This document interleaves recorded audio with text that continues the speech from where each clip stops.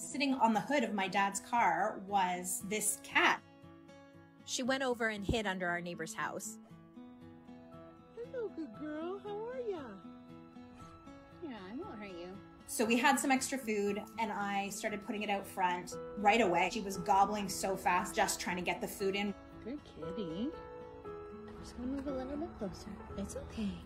I've been feeding Frankie for a couple of weeks, and then I got injured and had to stay inside to recover. Being stuck inside was the worst thing because I didn't know if Frankie was going to be there or remember me.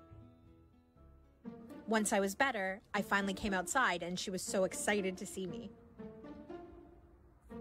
Hi. Do you want to sit near me? Oh.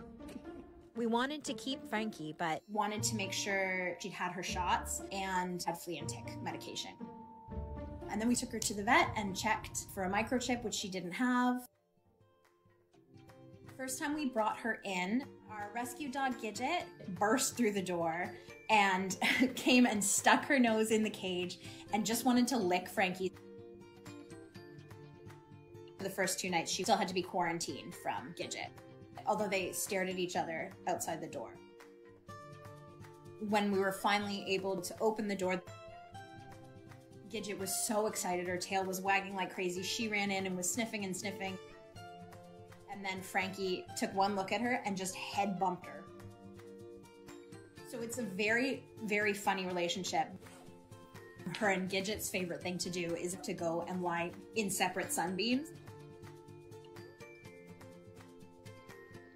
Gidget, did you find your friend? They spend a lot of time being couch potatoes together. Frankie will jump up and just try and sneak up and then just flops down on top of Gidget and they cuddle. Since Frankie has been home, she loves toys. The first toy I gave her to play with was a crumpled up ball of paper, and she had a lot of fun batting that around. We play a couple times a day. And then I had a fish toy. The fierce indoor predator known as the house cat. Oh, success. She will feast tonight.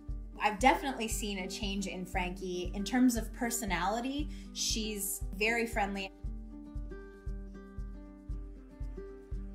She loves to hang out.